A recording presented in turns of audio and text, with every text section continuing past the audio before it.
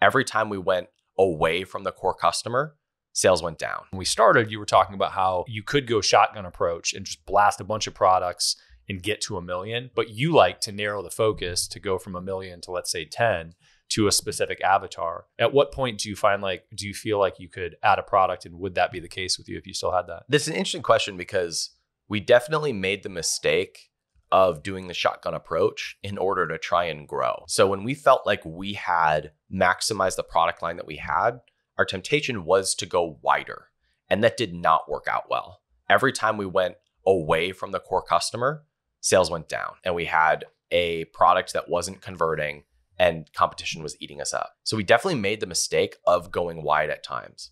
But I believe in once you have maximized a product line, you then launch the next product about whatever is the next stage of that person's journey. If you maximize the muscle building space with pre-workouts and post-workouts and creatines and protein, first of all, there's $10 million to be had in that focus. What does that person buy in the next stage of their journey? Might be a joint supplement. Yeah. And so if you do that really well, then it is now a fit for the existing product line. We made the mistake of just going, we created a line called Sheer Health, and it was just a general health supplement division, and it flopped because we were just doing this and this and this. It was trying to go for volume rather than serving a person. So if I were to go back to 2017, I would have pared down the distraction products, and I would have come back to the muscle building focus, maximized that, and then started to add in the products we're adding in now,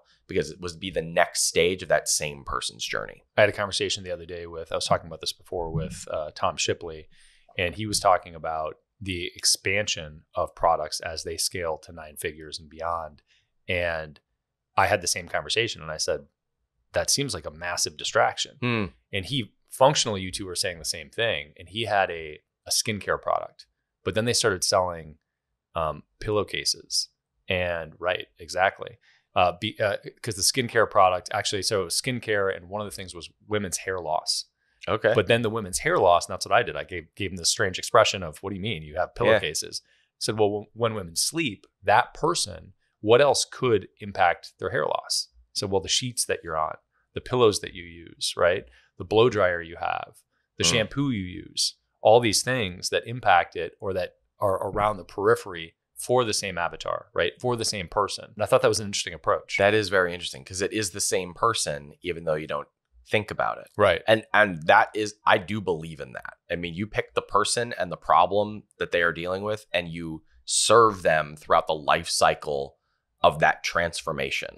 To your point, that is why I regret going really wide with products. I would have stayed really narrow and then added in other things that were the next stage of that person's transformation.